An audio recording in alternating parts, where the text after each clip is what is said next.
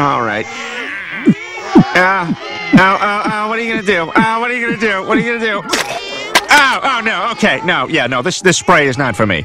Yeah, the other thing I thought was really compelling about the satellites is you talk about just go on Google and do an image search for satellites. A lot of the stuff you see is going to look pretty archaic considering modern technology because they've been using the same model for so long.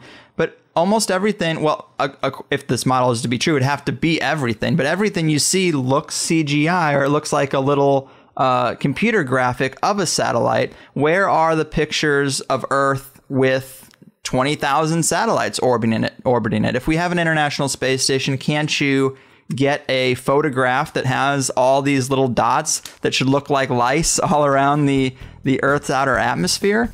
You cannot see any satellites in ISS pictures because satellites are incredibly small when compared to the Earth.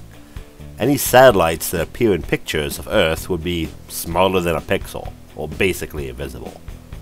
If the highest resolution picture ever taken was taken from the ISS, any satellite caught in the image would be around 20 pixels, or about the resolution of a NES character. It is completely reasonable to not see satellites in pictures of Earth from space.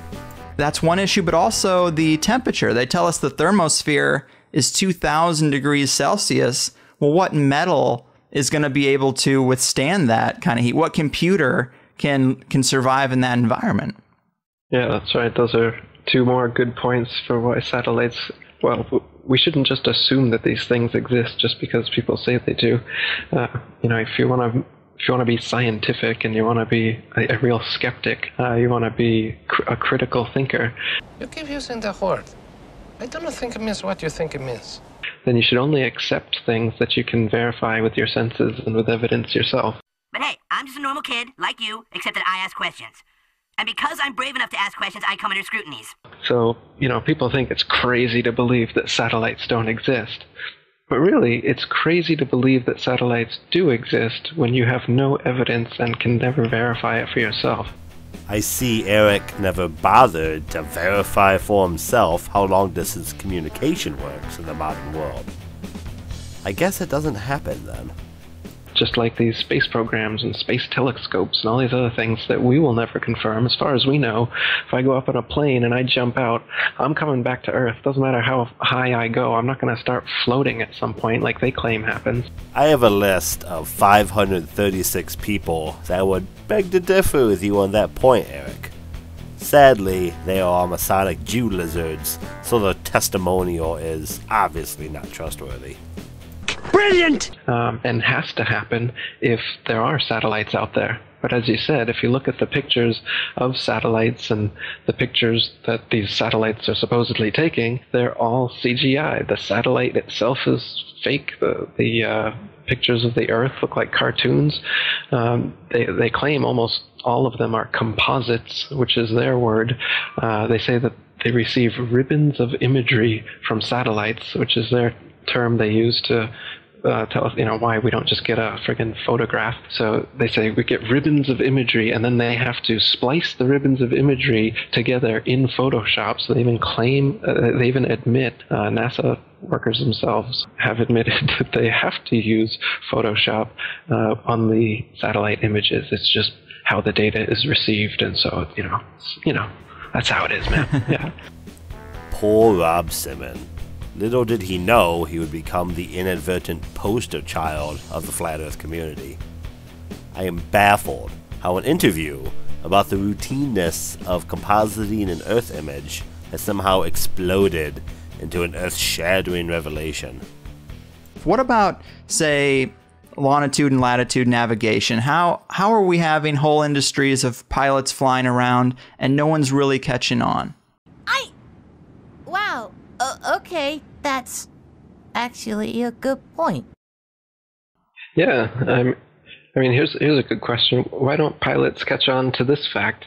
If the Earth was truly a sphere, 25,000 miles in circumference, curvating 8 inches per mile squared, a pilot who wanted to simply maintain their altitude at a typical cruising speed of 500 miles per hour would have to constantly dip their nose downwards and descend 2,777 feet over half a mile every minute. Otherwise, without this compensation, in an hour's time, the pilot would find themselves 166,666 feet, 31.5 miles higher than expected. You just end up flying off into outer space if you weren't constantly dipping your nose down to fly around the ball. I could go into a litany of perfectly reasonable responses as to how airplanes keep their altitude, and the links to those explanations are in the description below. Instead, I want to bring attention to the reference point issue we're having here. A passenger on a plane 35,000 feet in the air would not notice any downward dip in the aircraft because his reference point is the Earth. Someone on the moon, for example, would see the airplane dipping down as it flies around the Earth because the altitude at which it is flying is with reference to the Earth. Eric wants to see something that he is incapable of seeing here, as ignorance makes him conclude he is right. And so, like I said, if at the typical cruising speed of most planes, you'd have to be descending a half a mile every single minute. And this never happens. I've talked to pilots. Once you get to your cruising altitude, the artificial horizon maintains level. It don't touch the controls, just keeps on going. And so, I mean, the reason pilots don't figure, I'm sure some pilots figure it out, and then who are they going to tell? But I mean, they're just like everyone else. Everyone else is so brainwashed that... Of course! They don't think of it. And if they do, I've even heard some explanations. They claim that, they say the atmosphere... They say the Earth is spinning over 1,000 miles per hour, and that the atmosphere is also dragged along with it. So then, if some pilot says, hey, why don't I have to course correct downwards all the time? Their explanation is that this atmosphere that's being magically dragged with the spinning ball Earth. Remember, kids, the atmosphere spinning with the Earth is the magical part here. Also magically course corrects planes so that they stay at exactly the same altitude because they're in that atmosphere, that magical atmosphere that helps you curve around the ball Earth, man. They've got explanations for everything. Mm-hmm. Yeah, those explanations are called science.